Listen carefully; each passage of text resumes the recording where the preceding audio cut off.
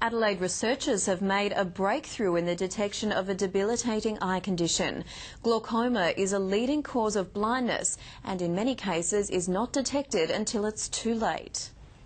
Former media personality Scott McBain is comfortable in front of the camera lens, but the picture from his own eyes has changed dramatically. It was a bit of a shock. I mean, the first thought was that, am I going to see my little girl grow up? Glaucoma caused Scott to lose 95% of vision in his left eye and about half in his right, but he only realised the problem after a seemingly clumsy fall 5 years ago prompted an eye check. Your brain and your eyes compensate so well for the loss of vision in one or the other. By the time we realised what was going on, I'd lost so much vision. But that could soon change, with Flinders University researchers finding the source of the eye condition hidden in 2 genes of patients' DNA. We can tell that about 18% of the population carry these particular genes, and they're at about 3-fold increased risk of glaucoma. With further research, the discovery could potentially save thousands from irreversible blindness, with glaucoma currently affecting around 300,000 Australians,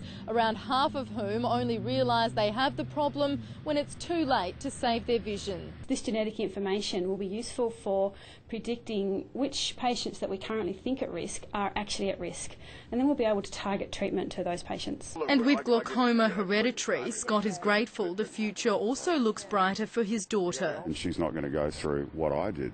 Virginia Langerberg, 9 News.